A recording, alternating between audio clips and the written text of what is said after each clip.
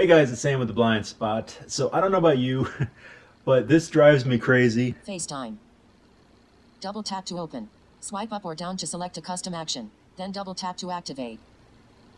So when you land on something in VoiceOver, they tell you what it is, but then they give you some extra hints of other actions you can do. And that drives me crazy. Today I'm going to show you guys how to turn that off.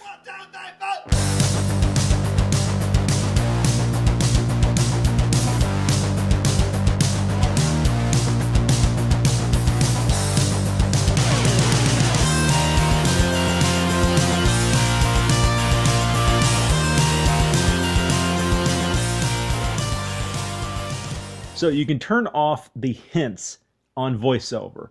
And I recommend this if you know how to use VoiceOver and you're really good with it, you don't need those hints, you can turn them off. They're so annoying.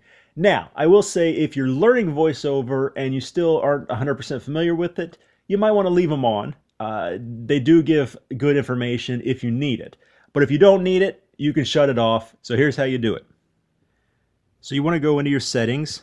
Settings. And you want to go into General. General. Button. Selected. General. Accessibility. And you want to go into Accessibility.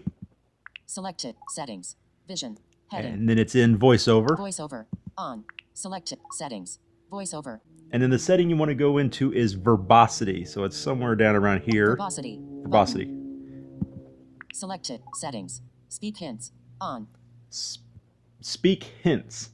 That's what we want to turn off. It's set to on by default, so double tap. Off.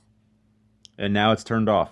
So now if I tap on something, wallpaper button, Siri button, it just tells me what it is and doesn't give me all that other information that I don't necessarily need. So there you go, guys. That is how to turn off the hints in VoiceOver. Real quick tip for you. Thank you very much for watching, guys. This is Sam with the Blind Spot. I'll see you next time. Touch ID and battery.